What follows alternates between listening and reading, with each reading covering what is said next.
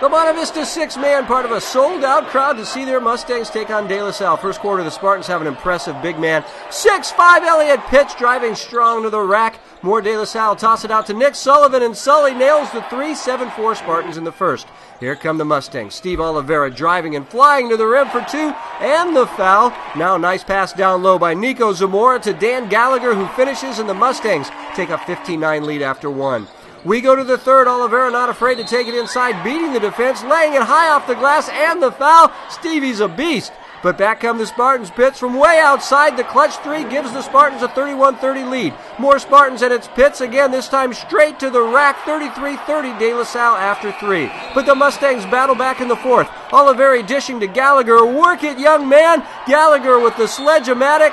The putback and 1, it's 33-32. Back and forth, here's Amadi Udenyi for 3. It's good, and De La Salle leads it 37-34. Down 3 late in the fourth, Gallagher with the top of the key 3, and we're tied at 40 all, and the house was rocking. Still tied, Mustangs with the ball. Time winding down, the shot is off, but Duke Dalton muscles up for the rebound, and then is fouled on the shot attempt with 4.1 seconds to play. The first foul shot is missed, the second is good. De La Salle down 1, calls timeout. 4 seconds left. The shot from the corner is off in time, but it's going to hit back iron up, straight up and out, and Monte Vista holds on to win it by 1, 41-40 Gallagher. And Jeff Lockie leading the Mustangs, who were pretty excited about the big win.